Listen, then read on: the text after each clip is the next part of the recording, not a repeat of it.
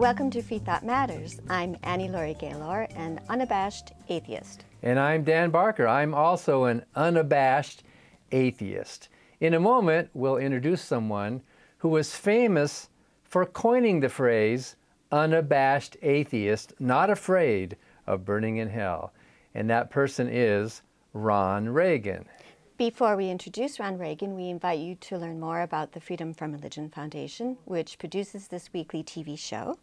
FFRF is the nation's largest association of freethinkers working to keep religion out of government. Ask for a sample of our newspaper, Freethought Today, or join us at ffrf.org. And now we're very pleased to introduce today's guest, Ron Reagan. He's, of course, the son of Nancy and President Ronald Reagan. He's had a dancing career, including at the Joffrey Ballet, and Ron has worked as a broadcast and print journalist and TV and radio commentator.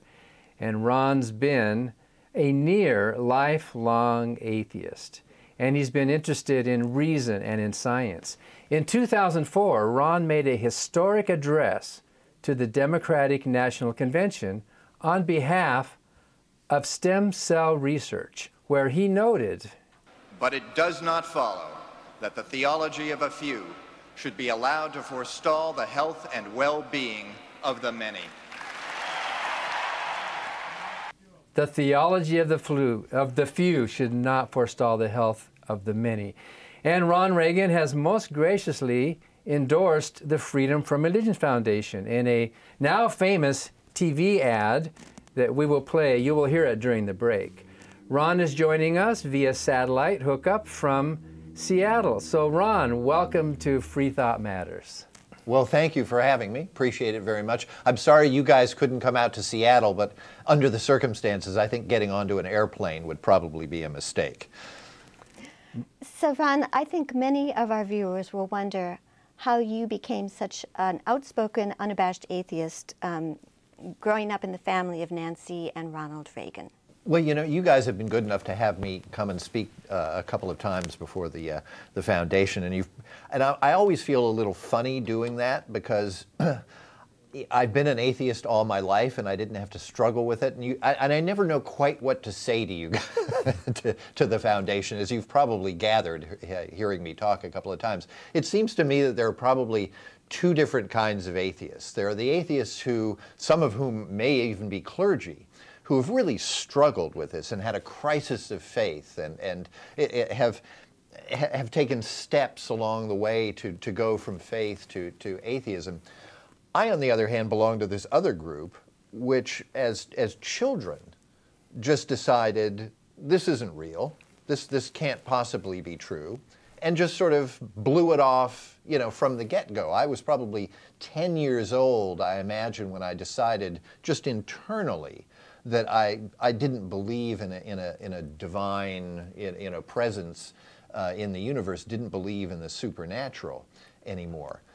And that's very easy for a child. You know, children are very binary. Children, something is either true or it is not. And at about the time that you discover that Santa Claus is not real, you begin wondering about God. At least many children do. I did. You know, it's another white guy with a beard who, you know, knows if you've been naughty or nice and has the power to punish or to reward. And he lives, you know, that way in some direction. And you discover that Santa Claus is a figment of people's imagination. And then you begin to realize that other bearded guy too. You know, that doesn't make any sense. So Santa Claus is the great enemy, as we know, of religious belief, I think. He undermines many children's religious beliefs. So I think you told us that you told your parents at about 10 or 12 that you weren't going to go to church anymore. And how did they react?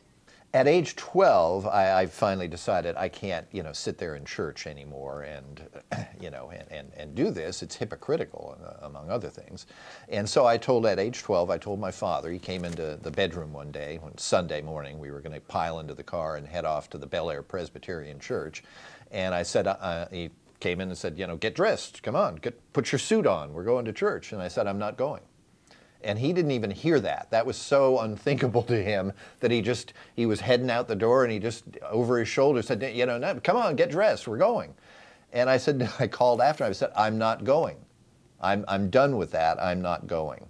And he was wise enough to not try and strong-arm me into it. He just sort of let it go. They went to church, they came back, and then he tried to, you know, get into it with me, of course, and question me about this. And I was adamant that I did not believe what he believed. I thought it would be hypocritical for me to go. It would be disrespectful to his church, too, for me to sit there and pretend that I believed something that I did not. And so I don't know if I would say that he accepted this. He was very troubled by it, but again, he knew not to try and force me to go to church. He did eventually bring the pastor from the church, a fellow named Don Muma, who was the preacher at the Bel Air Presbyterian Church.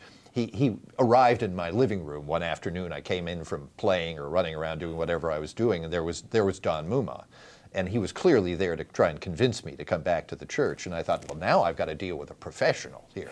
This is going to be a real challenge for me.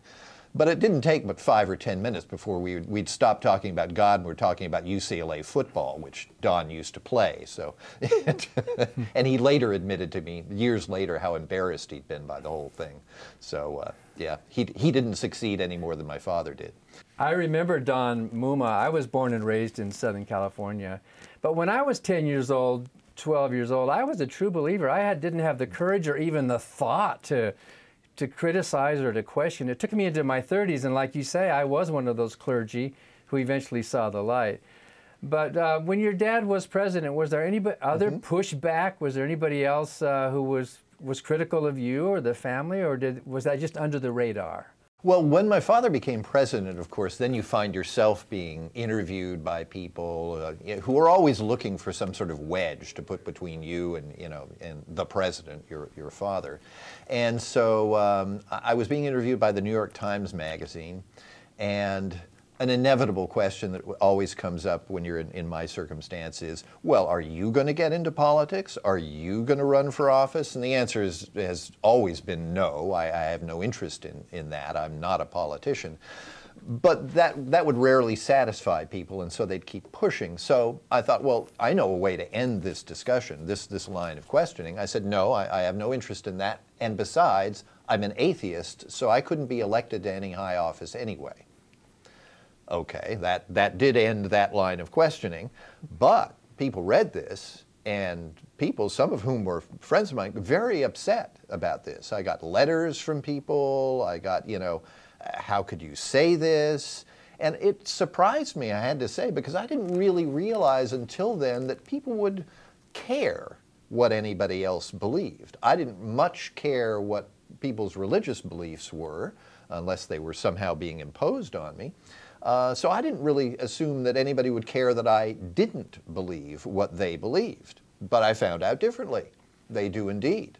And I think that for religionists, atheism is such a troubling thing, not for the reasons they would like you to believe, that they really, you know, they hate the sin but love the sinner, they want you to go to heaven with them and all of that sort of thing. I think it just undercuts their belief so effectively that they can't stand the atheist. There's a psychology going on here, and I think it would be very useful for all of us, for all of our species, to understand the psychology of religious belief. Clearly it helps in some way. It must have had some evolutionary advantage, probably for groups, that there was a cohesive story that they all told each other, and it bound them together. Otherwise, you know, evolution would have done away with religious belief by now. Nevertheless, it's not so useful now. We don't live in small tribes that are constantly being threatened by the, you know, people who live in the next valley over and who worship a different god. That's not exactly what's happening now. We have, you know, we know a lot more than we used to. And, you know, so there is a psychology, though, where religionists feel very, very threatened by somebody's lack of belief, and they react very strongly to it, very harshly. But I think I know one reason, Ron, why there was a lot of attention when you said you were an atheist, because very few people, excuse me, were coming out publicly as atheists. You were one of the more prominent people in the 80s, even in the 90s, who would make that unabashed statement. And that's how you got our attention. And then, of course, when you gave that speech before the Democratic National Convention on stem cell research, and we showed an excerpt of that, I think it takes a lot of courage, what you've done. Yeah, I don't feel terribly brave talking about this kind of thing. It's just, hey, it's not even a belief, as you know. It's a lack of belief. You know, all I'm saying is, a lot of people believe this certain thing. I see no evidence for it, and I don't believe things without evidence or reason. You know, I don't believe in tooth fairies, I don't believe in the Easter Bunny, I don't believe in Santa Claus, and I don't believe in anybody's God. And I like to remind people that everybody is an atheist. You know, let's say most people in the United States who are religionists are Christian. Okay, they don't believe in Allah, they don't believe in Baal, they don't believe in Thor, they don't believe in you know, Odin or anything like that. So everybody is an atheist. Everybody dismisses all the thousands of gods that have come before their God, and they just pick this one God that they want to believe in. I just go one God farther, like most atheists. You know, it's as simple as that. There's no more evidence for this particular God than there is for any of those other thousands of gods out there. You know, you show me evidence, I'll reconsider, but in the absence of evidence, I do not believe. So the obvious question then is, if you don't believe in a God, how can you be a good person? You know, you can be a good person the way everybody else is a good person. All those holy books that have some rather dubious ethical pronouncements in them, as well as some decent ones. I mean, I think we can all agree, you know, mostly that you should treat other people the way you'd like to be treated, or not treat them the way you wouldn't like to be treated is probably a better way to put it. But you know, it's you know, we all develop our own morality. People wrote those books, and at the time, in 2,000 years ago or so, you know, that was the state of the art of morality as far as those people knew, and so that's what they wrote down. You know, they should have probably paid more attention to the Stoics and the Epicureans at the time, but they didn't. They went with the monotheism and the Old Testament and all the rest of it. Yeah, you know, there's, yeah, what can I say? You stated that atheists and non-believers do really have a duty to speak up, though. Well, I think you do, and I think, you know, if our species is going to survive, it has to move beyond superstition. You know, I don't believe in astrology either, and you know, I don't care much if people do, but I'd hate to think that they were directing society based on astrological principles. And so, you know, this is something we have to overcome. You mentioned the speech I gave in 2004 before the Democratic National Committee about stem cell research. I was concerned, of course, about stem cell research, but more broadly than that, I was concerned about the way that people who are often religionists dismiss science as a whole. We see it now with climate change. You know, there are a lot of religious people who say, well, you know, climate change can't be happening. We can't be affecting the climate because, you know, God takes care of that, essentially. And God always changes the climate one way or the other. Well, you know, this is not science. You know, come on, people. We've got a crisis here we need to deal with, and we need to deal with it realistically, and we need to approach it with reason and not superstition. You know, this is the problem when somebody's private belief, which, you know, people will have their beliefs, we all do, but people's private beliefs find their way into public policy in a way that is really often very destructive. You know, these religious freedom laws, for instance, that are being enacted in various states now. You know, why is it that religious freedom for these people always seems to involve the opportunity to be bigoted towards somebody else? You know, there was a story about that may be somewhat illustrative of a surgeon, and Guy arrives at the hospital. His heart is failing. He's a heroin addict, and his heroin habit has destroyed his heart. They perform surgery, they repair his heart, off he goes. A year later, he's back, because of course he's continued to use heroin. And the surgeon says, I don't want to perform surgery anymore here. I mean, this guy's just going to go out and he's going to use heroin again, and he's going to be back here in another year, and we're going to be doing this again. It's a waste of our time and our talent and money. So they took it to the hospital ethicist. And the hospital ethicist's point was, I understand why you wouldn't want to perform surgery on this individual. I might not want to perform surgery on him either, but then I didn't choose to become a surgeon. If you bake cakes for a living, if you bake wedding cakes for a living, stop worrying about who it is that's getting married here and just bake cakes. That's what you do. You chose to do this. You might not like all the couples that come in for a wedding cake. That's not your business. You just bake cakes. Bake the cakes. You know, stop worrying about whether they're a gay couple or not. What if they've been divorced? That would be another reason not to bake somebody's wedding cake, I guess, for some religionists. What if they were a mixed race couple? You could make a case based on the Bible that they shouldn't be getting married either. You know, so that this is just a road that you do not want to go down, but apparently a lot of these religionists do want to go down this road. So we have to take a break now, Ron. It's plain speaking like that is the reason why we awarded you the Emperor Has No Clothes Award, for just telling it like it is. We're going to take a break, but stay tuned. If you've never caught the commercial that our guest Ron Reagan so graciously recorded for us, it's coming right up in the break. And when we come back, we'll find out from Ron what the fallout has been for him from that ad, and we'll talk about the censorship of this very commercial. My name's Jarvis, and I'm an out-of-the-closet atheist. There are many reasons why I'm an atheist, but I'll start with the crudest explanation. I'm sure many of you have seen Clash of the Titans or The Immortals or 300, these blockbuster films about ancient Greek or Roman religion, which we now call mythology. But back then it wasn't mythology. It was very real for them. They genuinely believed that you had to put a coin in a person's mouth before they were buried so that they could pay for the literal ferry to the afterlife. Just as many people today believe that they should eat crackers and wine on a Sunday, or that God wants women to hide their bodies under black burqas. Every religion that has ever existed, and there are many, have all believed that they were right, that their rituals and rules and beliefs were 100% correct, and they all thought they nailed it. But where are they today?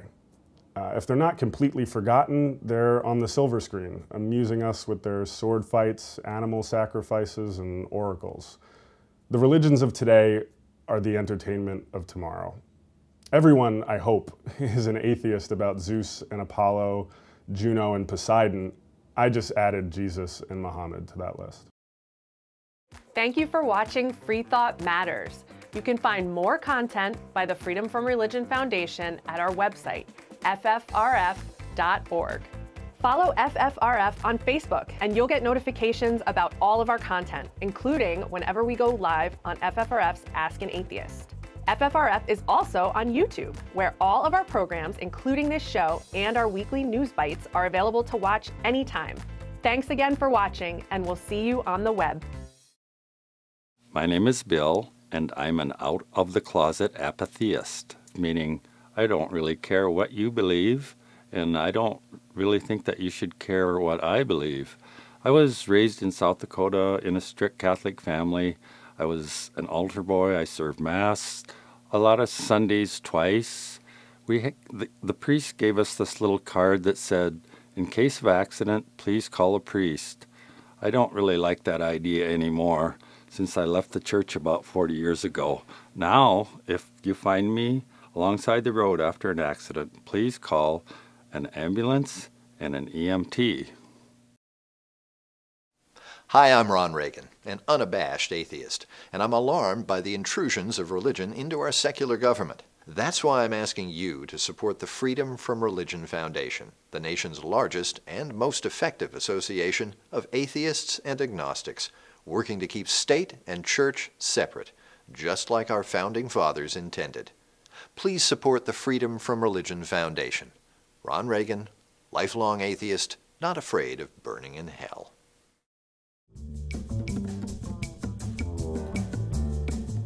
And we're back with Freethought Matters. We're talking with Ron Reagan via satellite hookup in Seattle. So Ron, first of all, we're so grateful for you generously recording that TV commercial, and you've seen it a lot of times, like during the debates and that. And some people said you were the star of the debate. Thank you for doing that and for helping to make FFRF a household name. The ad has run on MSNBC, on Comedy Central, on CNN, getting a lot of traction.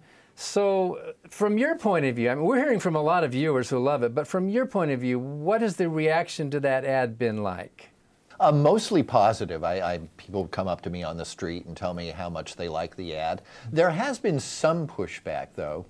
Even people I've known have said that, well, you know, that seemed a little rude, particularly that last line, which is the one that got everybody so excited, the idea of not afraid of burning in hell. You know, why did you have to say that? Isn't that offensive? Weren't you trying to be offensive to people who are you know, religious believers? The answer is no, I wasn't. We actually needed to pick up, you probably know, we needed to add about 3 seconds to the copy.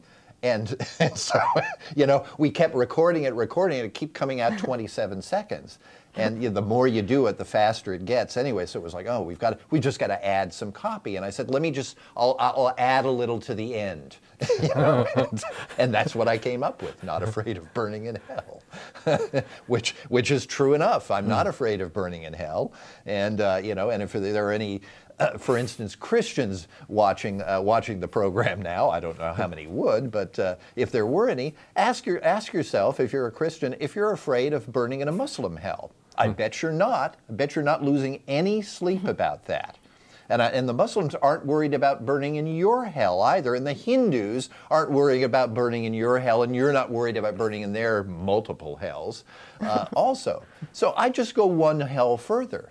You know, it's like God. I go one God further, I go one hell further. I'm not afraid of your hell either. But this is very disturbing to people, because hell gets right to the nub of things, doesn't it? Hell is the stick. Heaven is the carrot. Hell is the stick. And if you take the stick away, well, then the whole project kind of falls apart. And I think religionists instinctively know this. They have to make you scared of hell, or the whole project just falls apart. So, sorry. I feel that people who believe in a hell have a very offensive belief and attitude. So I've been very shocked that national CBS, NBC, ABC have censored the commercial because they don't like that last line. And it seems to me they're kind of blaming the victims. I mean, we're not saying people are going to suffer forever. They are. So why is this offensive? Well, thank you for saying that, because indeed, what is more offensive? Me saying, I don't happen to believe in an eternal afterlife where I'm tortured, you know, with fire and what have you, or you insisting that that's where I'm going to end up. You know, you insisting that I'm going to burn in hell for all of eternity while, you know, presumably you know, stay upstairs and look down on me with some pleasure as you're sipping, you know, vintage champagne or something. Yeah, that's pretty offensive. That's pretty damned offensive. You know, how about the idea that children who didn't happen to be born into a Christian household are going to burn in hell for eternity if they die? That's deeply offensive. That's child abuse, frankly. If you're telling children that if they don't ascribe to your beliefs, that they're going to be, you know, roasting for eternity, tortured for eternity in hell, that's child abuse. That's emotional abuse. How dare you say that to a child? You know, how weak is your belief system that you have to coerce children using fear tactics in order to get them to adopt your beliefs? It's pathetic, frankly. So as an atheist, though, how do you deal with the question about the fear of death? And we're not going to be here forever. We're going to die. And what happens after you die? Aren't you kind of afraid of that?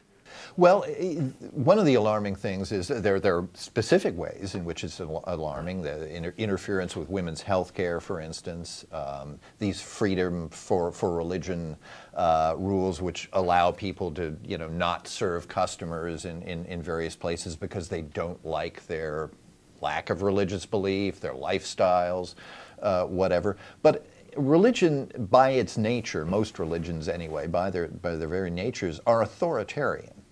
And you'll notice in many cases, perhaps all cases, when these questions arise, abortion would be the obvious case, there's only one side trying to tell the other side what to do. There's the anti-abortion side, for instance, and there's the pro-choice side. The pro-choice side is simply saying, this is a question that we cannot legislate. This is something for an individual's conscience. You must decide this for yourself, and you are free to do so under most circumstances. There are some limitations, of course, which seem reasonable.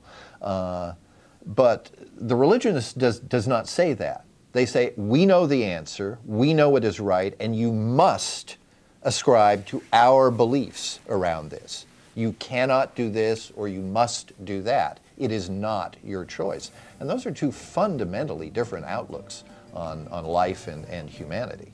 So we're out of time, Ron. Well, thank you so much. We really appreciate your refreshing, tell it like it is attitude.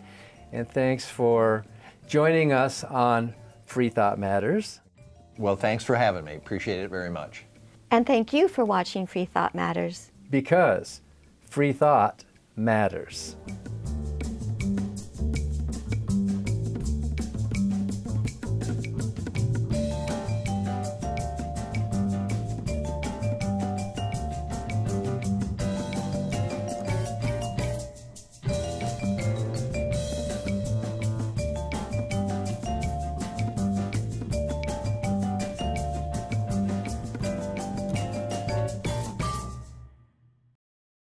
Hi, I'm Steve Pinker.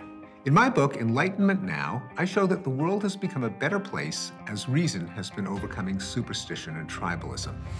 But the values of the Enlightenment are under attack. That's why I'm a proud member of the Freedom from Religion Foundation, the nation's largest association of free thinkers working to keep state and church separate.